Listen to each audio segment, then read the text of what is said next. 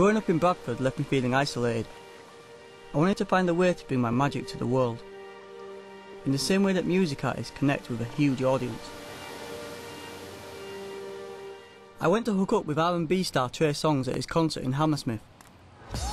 But before I went backstage, I wanted to try something with his fans. Who's the biggest Trey Songz fan here? We all are. Yeah, she is. I love Trey. She's saying you. So I love Trey. You love Trey, yeah? I have dreams about him. Yep. Wow. What did you just say? Tell you what, do me a favour. About him. I just want you to think of one of his songs right now. Yeah, I've got one. Okay. Wait, look at me. Look at me. God, boy, this is scary.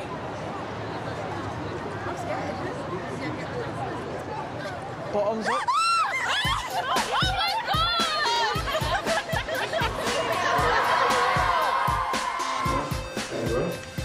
Nice to meet you, I appreciate you doing it. So you've worked with loads of artists, right? I want you just to think of an artist right now. Okay. You got one? Yeah. Cool. So look at me. Watch this, yeah? I'm gonna stand back here. Can you see me over there? Watch.